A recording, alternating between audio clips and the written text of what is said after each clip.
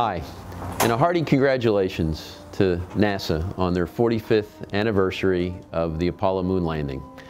To Buzz, Mike Collins, and the memory of Neil Armstrong, what a pivotal moment that was in history, and what it means to me now, and what it meant to me as a youngster, as an 8-year-old, sitting in front of a black and white television in my living room, listening to my dad narrate, trying to explain to me what the grainy image was, and I had no idea of what a profound impact that would have.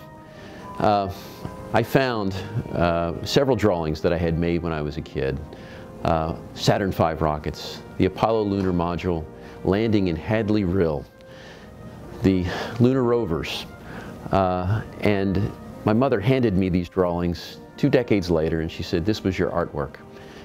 And what an interesting impact you think about what that had on me.